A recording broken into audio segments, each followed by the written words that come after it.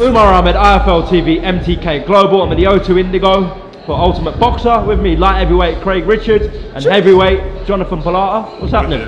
What's going on, mate? Yeah, what do you think of this tournament, the Ultimate Boxer? Bit different. It's a different tournament, yeah, it's quick. It reminds me a bit of the amateurs with the 3-3s, so you have to like get out, get your feet working, your hands working fast pace. You just got to be busy. If you slip 2 rounds, you've lost the fight. So if someone comes out blazing for 2 rounds and slows down the last round, they've lost the fight. So it's a risky tournament for some of the pros. If you were in it and you had sort of 3 fights potentially on one night, would it upset you at all? Not really. You got to focus on everything on the task ahead. It's like, you know, when you box championships as an amateur, sometimes in like maybe the Southeast divs or whatever divs you was in, you box twice in that night. I could be bout night and night, bout 14, which has happened to me.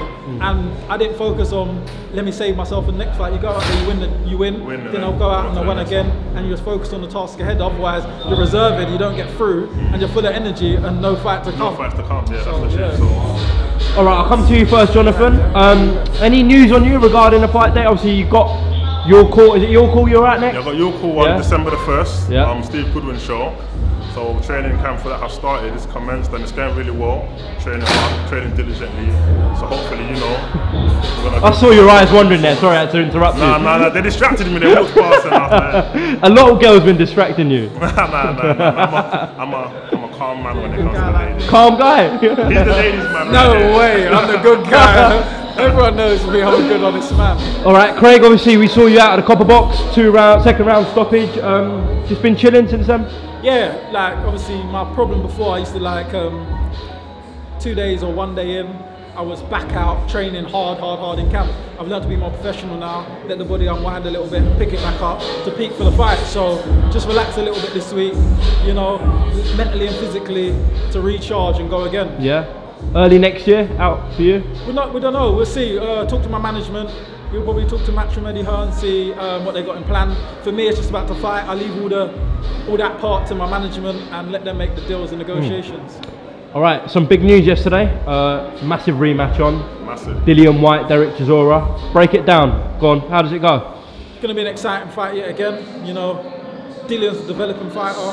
He gets better and better every fight. Proves himself every fight. And obviously, I've done camps with him, and I know he trains very hard. So I know he's going to be obviously a lot better than the first fight. So I can vouch that he's definitely going to bring more to the table on December 22nd. Jonathan, who did you think won the first fight?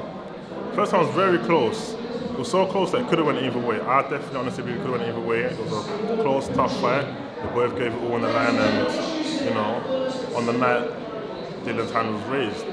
But this time, obviously, David's training diligent. He obviously wants to make a revenge and make a comeback. And immense way he went wrong in the last fight. And of course, Dillian also wants to prove a point, so he's going to be training immensely as well. So it's going to be another tough fight. And I feel like this time we're going to get a better version of both of them. But they've both come a long way since. And they're both more focused and they've both improved, as we can see from fight after fight. It should be a Christmas cracker.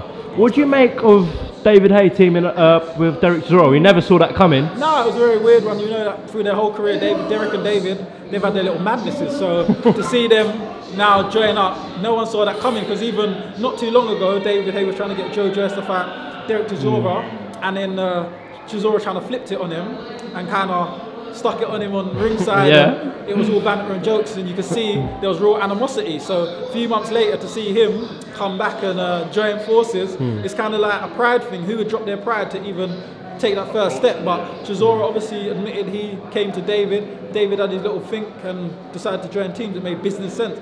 In boxing, you got to put your feelings aside a lot, and it's a dangerous sport. You're going to make as much money as you can out of the sport and achieve as much as you can. So sometimes you've got to put your emotions and your feelings aside and go and make that money. Yeah, that's right. Boxing's more of a wise man sport than a pride man sport.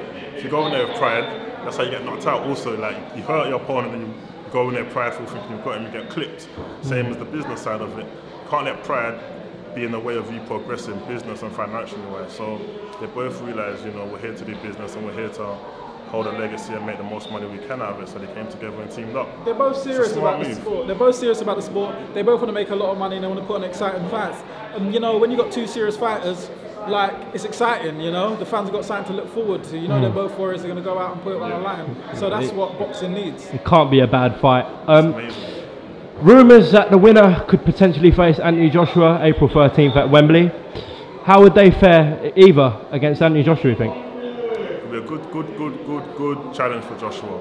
Because like I said, they're both improving and improved fighters. So whoever wins out of them two will give Joshua a tough fight. That's without a shadow of a doubt. I think we all know that. So it's awesome to see. So hopefully the winner out of them two does get an opportunity to fight Joshua. Let's say Dylan comes out on top, which is obviously the result you want on December 22nd. If he gets that rematch with Joshua, how does it go, Craig? How does the fight go? It'll be a very exciting fight. You know, the first one was exciting. Of course, as they're getting down the line more, fitness prevailed and whatever, and obviously Joshua come through in the end. Obviously both since then, they've both prevailed, they've both increased their stamina, fitness. They're two completely different fighters now, so we're in for a way more exciting fight this time because we've got two athletes this time in the ring ready to trade it out. Should be good. Listen, we look forward to December 22nd, see what happens, and look forward to see what happens with you two as well. Me too, can't wait. Cheers! Alright man, IFL special with Craig Richards and Jonathan Palata. Cheers! We'll catch up soon. We will.